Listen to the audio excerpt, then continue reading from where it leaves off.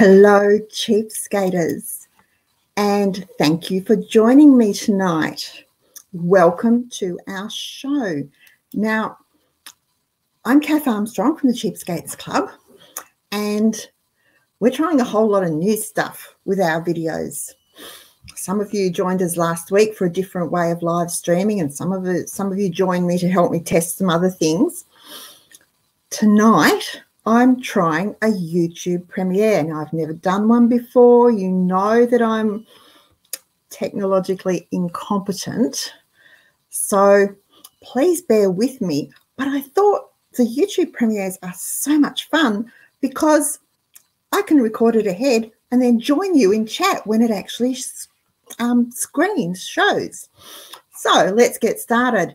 If you are watching tonight, it's Tuesday, the 2nd of March, 2021. And this, as I said, is our first YouTube premiere. Now, I'm really looking forward to joining you in the chat. You'll know it's me because you can't not know it's me. You'll just know it's me by my comments. Best thing about a premiere is you don't need to wait until the end of the show for me to answer your questions.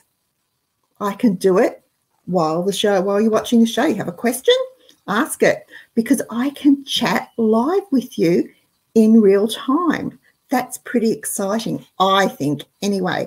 And it's much better than watching me go with my glasses and try and see what's going on, because even with the new glasses, I still have to. Right. So same as always, if you have a question, please put it in all capitals, all uppercase, so that it stands out and I can see it, because I'm on my own tonight too. Hannah had something else to do, so you've just got me. Sorry, folks. And hopefully I'll see your question when you ask it and I'll be able to answer it straight away too. Now, the chat still flies by, so I'd hate to miss a question, so please make sure that it's in all uppercase. Now, enough of the housekeeping, blah, blah, blah. Let's get started with tonight's premiere. It's an interesting topic because when you're food shopping for the week or for the fortnight or for the month, however you do it, a lot of thought goes into our selections, what we buy and what we don't buy. Yet a lot of us give very little thought about just how much of what we buy and prepare goes in the bin or the compost heap or the worm farm or the bokashi bucket. On average, in Australia, we throw away approximately 1/3 of the food we buy each week. That's 1/3 of your grocery budget going into the rubbish bin or the compost or the worm farm or the bokashi bucket or whatever you do with it. So if you're on the $300 a month food challenge, you spend $75 a week on food, then you're putting roughly $25 in the bin every single week. That's $1,300 a year. Now, you wouldn't take $25 cash each week and toss it in the bin. And you wouldn't take $1,300 out of the bank once a year and toss it in the bin. So why would you toss the equivalent in food? We need to reduce our food waste individually and as a nation. And I have 8 easy ways you can do this. Yes, 8. And they are easy. We need to do it to keep more money in our pockets. We need to do it to stop filling landfill with rotting food that creates methane or something or other. Methane it is, I'm pretty sure. And, ruins our air. Now, 8 easy things. And if they weren't easy, I wouldn't be doing them. Because remember, I like to keep things simple so that they work. Not complicated, not overwhelming, because then they're just too hard and we don't do them. We just give up. So the number one easiest way to not put food, and so your money, in the bin is to simply freeze unused food and leftovers. if you've got leftovers, wait to have that second helping, because you might find that you're not as hungry as you thought you were. But also remember portion control. I know I harp about portion control, but if the recipe says serve 6, make sure you get at least 6 serves from it, and freeze the spare serve or serves. Now, I like to do them in single portions. It's just easier for our family. You may choose another way. But if you freeze what you have left over, even if it is just 1 serving, that's a free meal. The other thing is freeze them in microwavable or oven-proof containers, so you can just take them and heat them, and you can take them to work for lunches, and that means you can stop buying lunch. There goes $10 a day, $50 a week. Boom. And when you freeze meals, make sure you plan 1 or 2 mufti meals a month to use up your freezer stash. Now, in our house, we tend to have these types of meals over the weekend.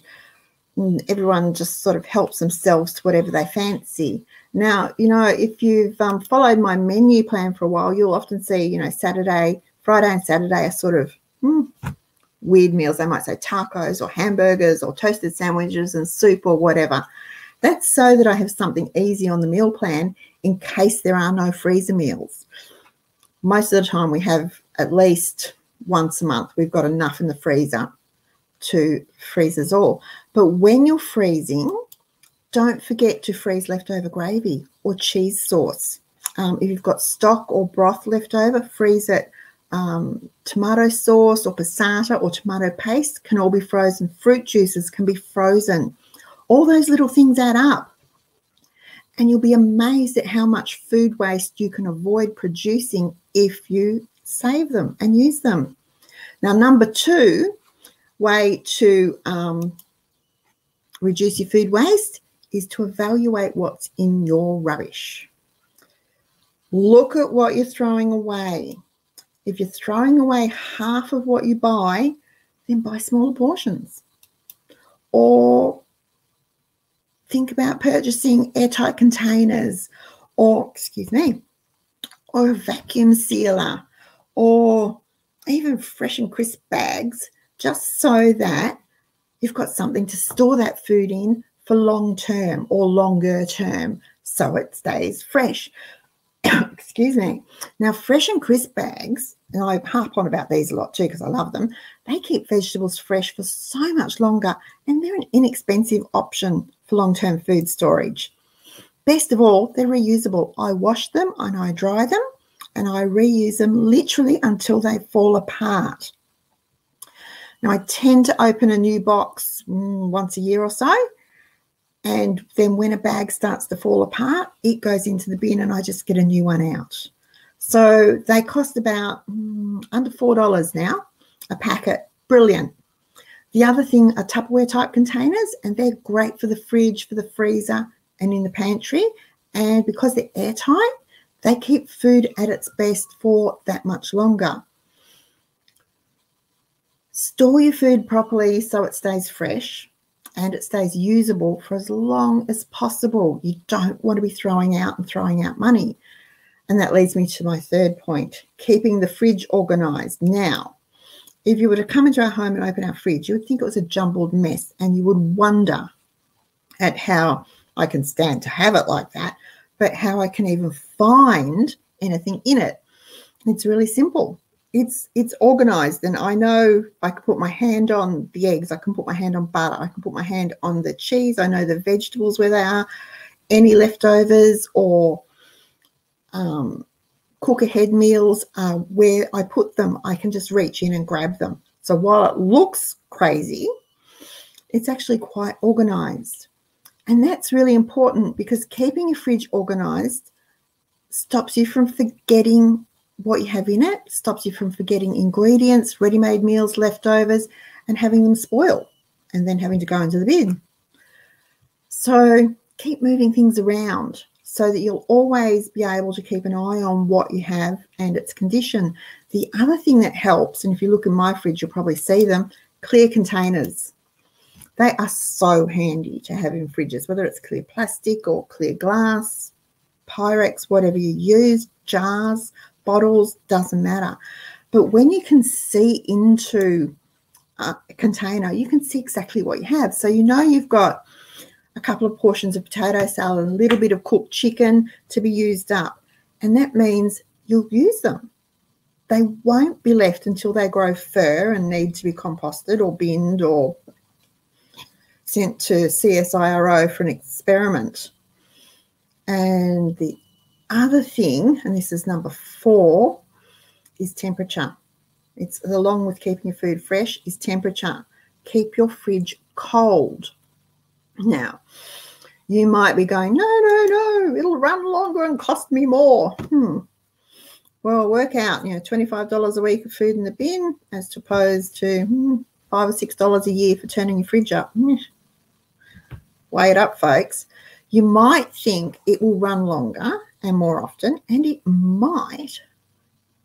But if you keep it full, and, there's the old water in the milk bottle in the freezer trick, well, that works for fridges as well as it does for freezers. If you keep it cool, it will stay cold. It will stay cold longer, and so it won't be running longer. And keep the door closed. Keep the door closed. Teach people to open, grab, shut. Seriously, folks, fridge doors are huge and they open up a big space that fills very, very quickly with room temperature air as soon as the door is opened. Keep the door closed. Now, our fridge beeps if the door is left open.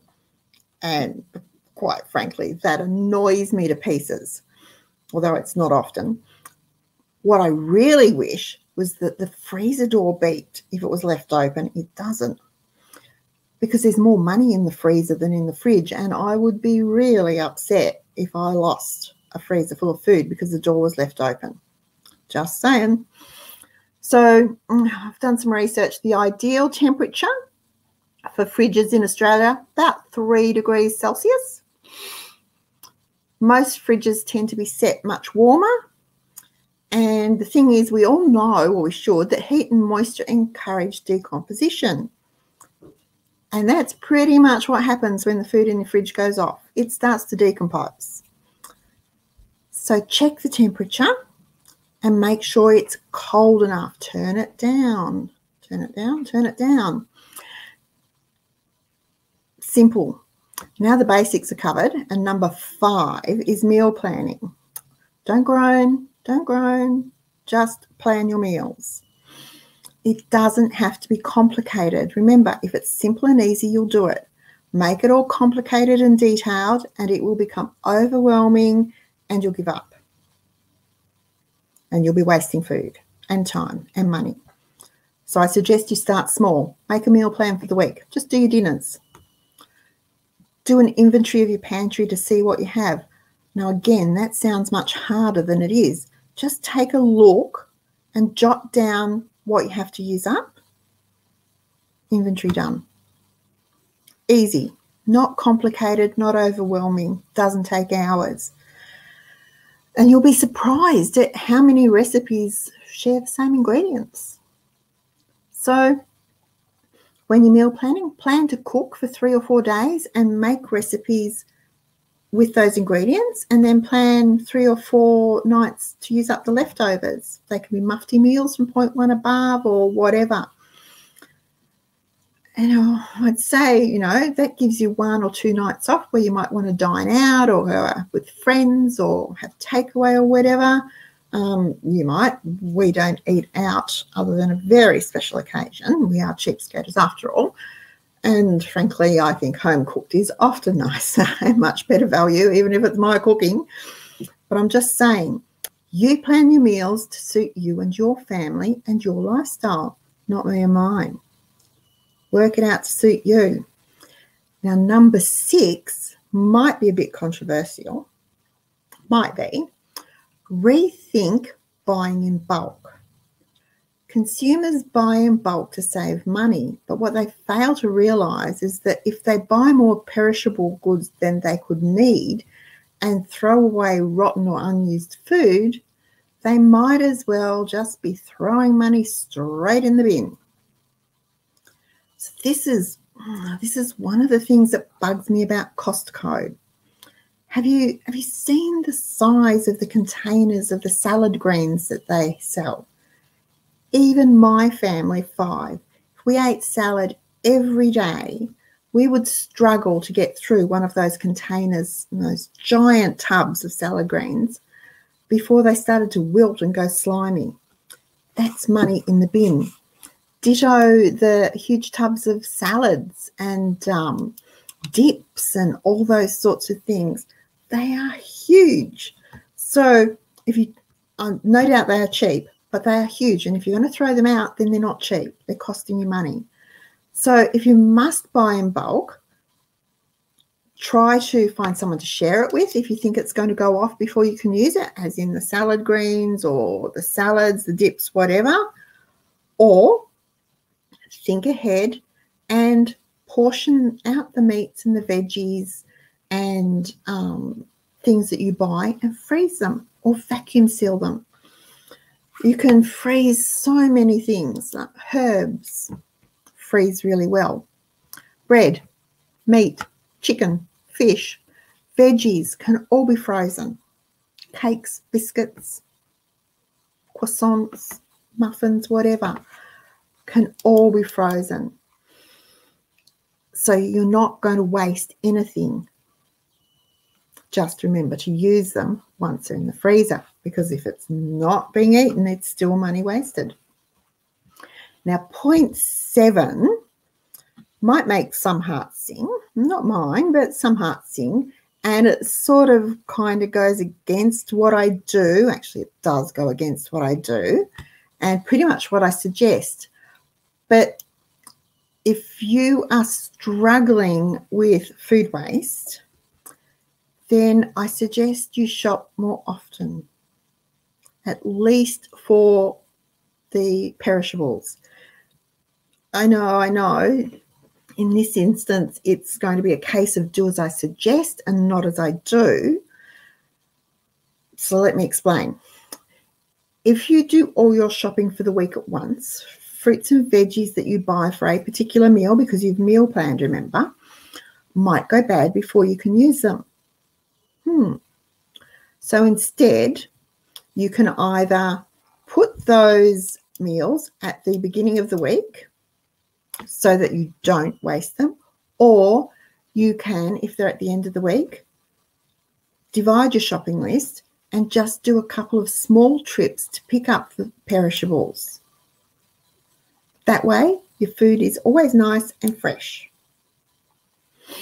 Now, I have a couple of caveats on this.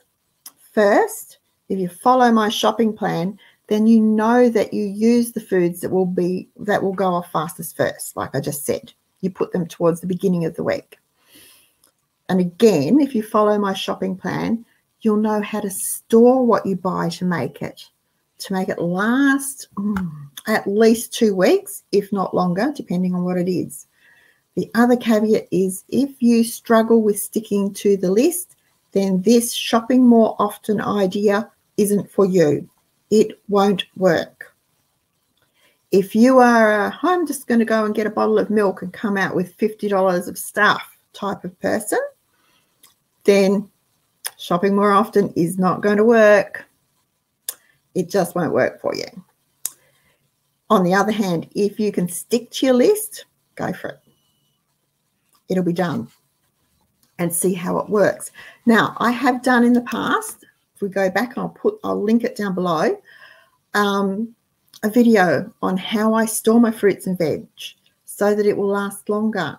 It's really simple, folks. It's not difficult. And I can shop for a month and make that those fruit and veggies last. It's just in the way you shop, what you buy, how you use it or when you use it, and how you store it. And food storage, correct food storage in the fridge for those things is vital. All right, now lastly, number 8 is something we cheapskaters are very good at, having a backup plan. I suggest that you always have a backup recipe in mind. You might have something on the meal plan and it doesn't work out. So, if you have a backup plan, you don't miss an opportunity to use your ingredients before they go off. Simple. Doesn't have to be complicated.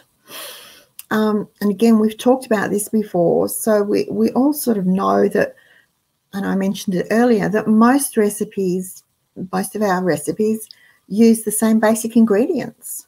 It's the accessory type ingredients like the herbs and the spices and some of the more exotic, perhaps, vegetables or fruits that change them, and the way those ingredients are combined and prepared that turn them into different meals. Otherwise, they're all pretty much the same: meat, seasonings, veggies. So keep a few backup recipes in mind. Perhaps just drop them at the bottom of your meal plan in case things change. Now, for instance, things changed in our house last night. I had meatloaf on the meal plan, but I had a really busy day. I was on the phone for hours yesterday, and I didn't get around to making it. I didn't even get around to taking the mince out of the freezer. So I looked in the fridge, and I had a small portion of noodles, not enough for all of us. And then there was a little bit of cooked chicken, again, not enough for all of us. I had a single piece of broccoli, not enough for all of us on its own. And then there was about a tablespoon of sour cream in the container that needed to be used up. And I had to feed 5 of us, and everyone was hungry and it was getting late. So I shredded the chicken, chopped the broccoli and put it in the microwave to steam, cooked the noodles. And when the noodles were cooked, I added the chicken and the broccoli, and I grabbed some frozen peas, corn and carrots, my good old frozen standby veg, from the freezer, and tipped those in. I stirred in a jar of my moo cream of chicken soup and the tablespoon of sour cream, a sprinkle of garlic powder, warmed it all through. It was so good. Everyone ate it and everyone liked it. Now, not only did it stop us from getting takeaway, save $30, but it used up the bits in the fridge and was basically a free meal, because the cost of the ingredients, such as the chicken and the noodles and the broccoli, were already covered by the meals that they'd been bought for. Free food is good, folks. Can't knock free food and free meals. So they're my 8 easy ways to reduce food waste and keep more money in your purse. Not difficult to do. Something that we all probably want to do more of and could use more money in our purse. Who couldn't use more money in their purse? But when you think about it, you're not going to take $25 out of your purse and put it in the bin every week. You're not going to take $1,300 out of the bank once a year and just drop it in the rubbish bin or the compost or the worm farm or whatever, and you wouldn't, because it's plastic. So don't. You wouldn't do that. You have better things to do with your money. So 8 simple things will save you a small fortune, because that $1,300 a year is if you're on the $75 a week meal plan. If you're doing, if your grocery bill's on average $100 a week, you'll be saving or not putting around $1,700, bit over $1,716 a year you won't be putting into the rubbish bin. Think about it, because you have to work to earn that money. You spend the time to go shopping. You've got petrol and wear and tear on your car. You bring it home and you put it into the fridge, and you've got the power that you use for your fridge to keep it long enough to go off before you toss it. So it's a lot more. In actual fact, the cost is a lot more than the $25 or whatever. It's a lot of money that you don't need to waste, and it's just wasted. So even if you just start using 1 or 2 of them, the meal planning and food storage, keeping them straight, that will save you a bucket load. Well, a bucket load of time and a bucket load of money. And who wouldn't love a bucket of money the end of each year. If someone gave you a bucket of money, wouldn't you be happy? I would be. Alrighty. So thank you for joining me. Our first premiere. If you liked our show, please give us a thumbs up. The thumbs up help our rankings with YouTube. Just makes it easier for people to find us and keeps us, I don't know, growing. And that's what we want to do. And if you know someone who might like this show or who might benefit from my 8 easy ways to stop food waste, or who might like to know more about the Cheapskates Club, please use the share button to send them the link. I'll be back next Tuesday, same time, with another live show next week. And I hope you can join us again. I've enjoyed chatting to you over in the chat. Have a great week, everyone, and good night.